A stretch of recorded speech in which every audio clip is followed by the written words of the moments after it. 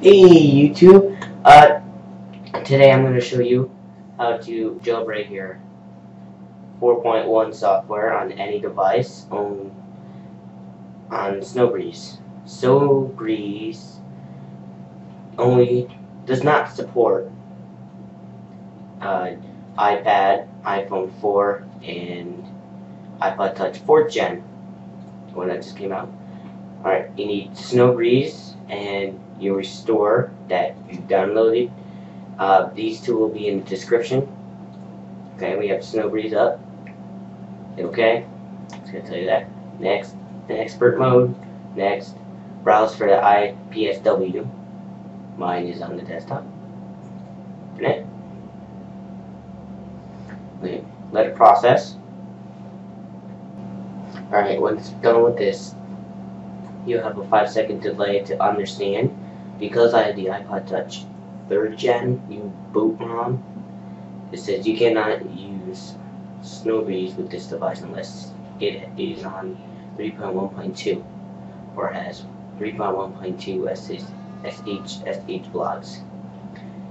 You're in, and just click here, and next, general, next. I just leave everything here alone. Let's put 1,000 megabytes. I leave everything alone because I need this check because I had to move both ROM. These are already enabled. If you have an iPhone, I activate it. Don't activate it, I should say.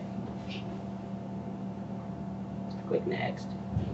Now, you can put your packages, download some packages, and manage sources from here.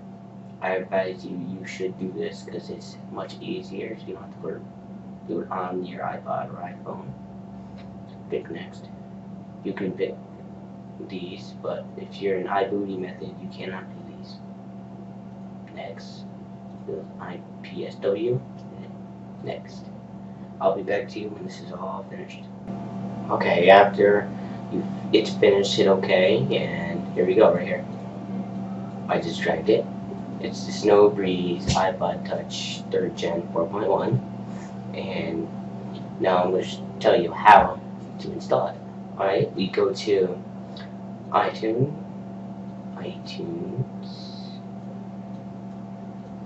and we go and put your iPod Touch in DFU mode for iPhone, and for Windows, you're going to select Shift and then hit Restore, and then find the file, and then it's on your desktop.